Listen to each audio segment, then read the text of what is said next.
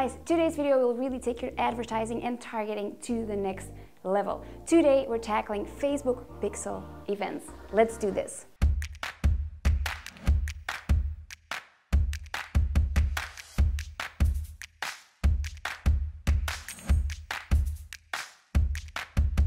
Hi guys, welcome back to my channel. If you're new here, hi, my name is Joke. I run a digital marketing consultancy agency through which we help brands and entrepreneurs tell stories in a digital world. On top of that, I also make these videos explaining new and exciting ways, tools, and strategies that you can start using today to build your brand and business. So make sure you hit the subscribe button and notification bell to get updates on future videos. Now today's video is actually a little bit different than all the other ones because I'm actually recording it in Bali.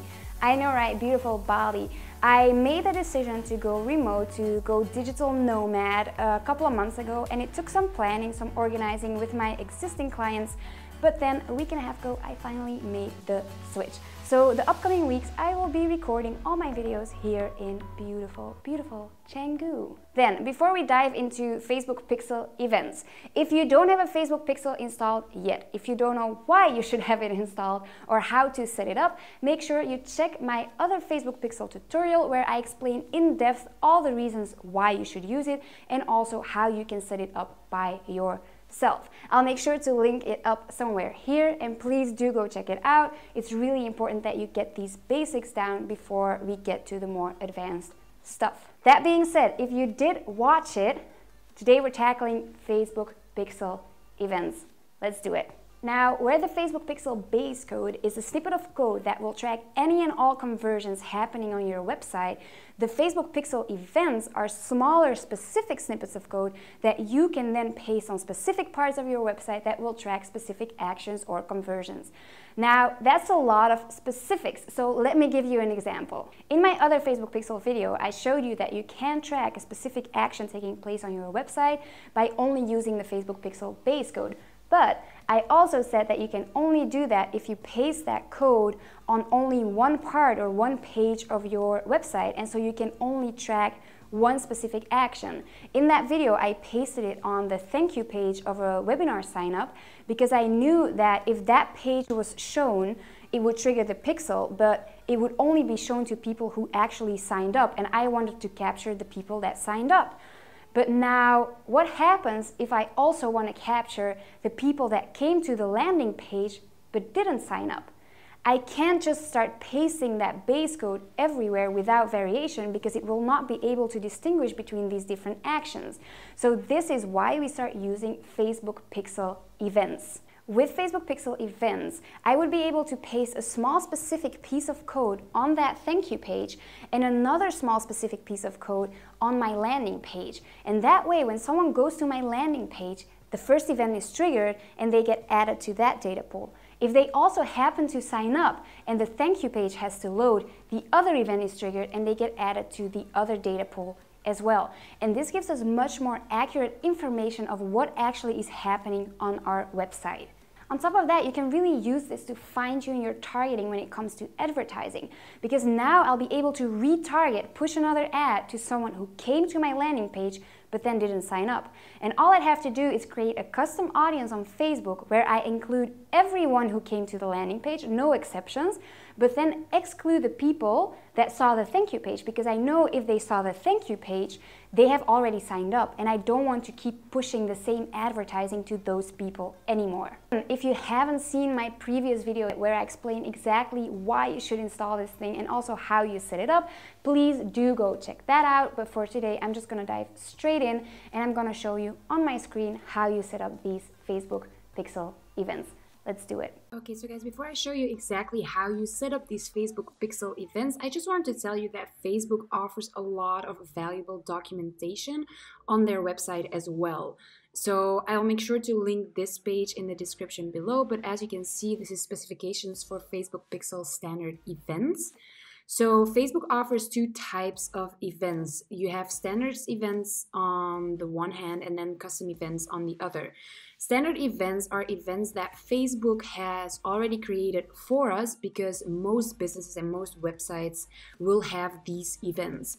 Custom events, on the other hand, are events that you can create and set up yourself that are specific to your business or website and that Facebook hasn't created yet, because not every business or website needs them. But so yeah, they offer this documentation. As you can see, create and install a pixel, create a pixel in Business Manager, about partner integrations, use the event setup tool for web, etc. Like, they explain everything really well. And you get a list, for example, here of the standard events. Again, events are just actions taken on your website. As you can see in the first column, it says website action, then the description of that action, and then the standard event code. So I advise you to just sort of read through these, because it's really nice to just see what's possible with these events. But that being said, I'm gonna head over to my Business Manager to go on from where we left off last video. So we're in my Ads Manager. I'm gonna click here and I'm gonna head over to my Events Manager and then click Pixel. And that will take me to the page that will show me all my pixels that I have in this ad account. You can have multiple pixels in one ad account. And we're gonna be using the webinar registration page pixel that we set up last time. Now, this is a pixel that I've used on a past webinar, so it's normal that you don't see too much activity on it anymore. And as you can see, I already set up the page view content, complete registration, and start trial events. But I can still show you how to do that. So what you want to do is head over to this setup button and then click the drop down. And instead of installing a pixel, we're going to set up new events. And now it will allow you to use the events setup tool, which I'm not going to be using. This is where you can add or edit events directly on your website screen with no coding, which is super useful. But because I'm going to be using this event on a website that's actually not my own website but on my Webinar Jam dashboard, I'm gonna have to manually add event code. And what will happen is it will open up this menu that will show you all the different events, standard events that you can then install. And if you click this drop down, it will even show you all these different business sectors that you can choose from. And I'm gonna click on education because that best fits my business. And as you can see, Facebook sort of shows all the events that they think would fit that sector best. And I already told you that why I want to install these events is because I want to know when someone signed up, but I also want to be able to retarget people that came to my landing page but then didn't sign up. And in order to do that, I'm going to have to track all the people that saw my landing page and then also all the people that saw the thank you page. Because then if I take out all the people that saw the thank you page from all the people that saw the landing page, I have the people that only saw the landing page. So what I'm going to do is I'm going to use the complete registration event, which says a submission of information by a customer in exchange for a service provided by your business. Example, signing up for email subscription. View content is also the other one that I'm going to use on the landing page, and that's a visit to a content page that you care about, such as a product page, landing page, or article.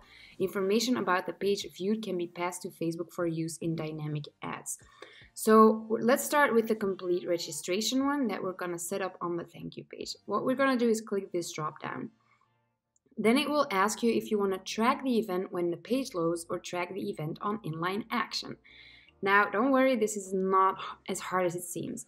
Track event when page loads means if your thank you page is really a separate page, so a completely new page that has to load, you're gonna want to use this. But if you, when someone signs up, just change the text of the sign up box to congratulations, you've submitted your email, then that's an inline action because not the entire page is reloading.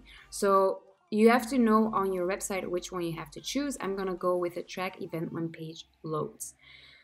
Then they ask you to send event parameters.